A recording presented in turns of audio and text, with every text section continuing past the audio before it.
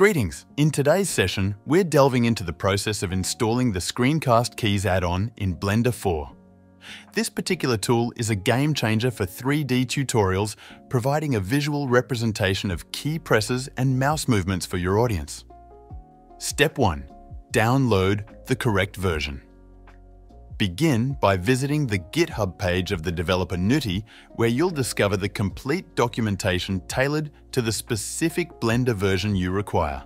Ensure you download the version compatible with Blender 4, as discrepancies between versions may lead to compatibility issues. Step 2. Install the add-on.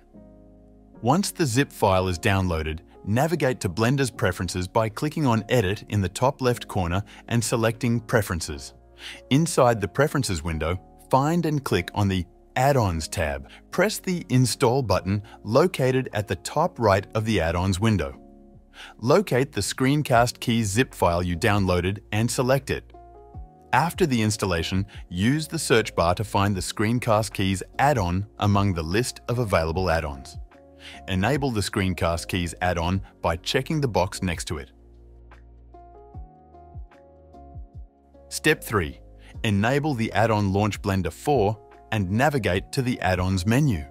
Within the list, pinpoint the Screencast Keys add-on and activate it to integrate its functionality into your Blender environment. From here, you can adjust the color, font size, and mouse size to ensure visibility for users. Finally, remember to enable these settings on startup to ensure they are applied each time you open a new project. Troubleshooting. Uncheck and reinstall the add-on. Should you encounter any complications post-installation, consider this optional troubleshooting step.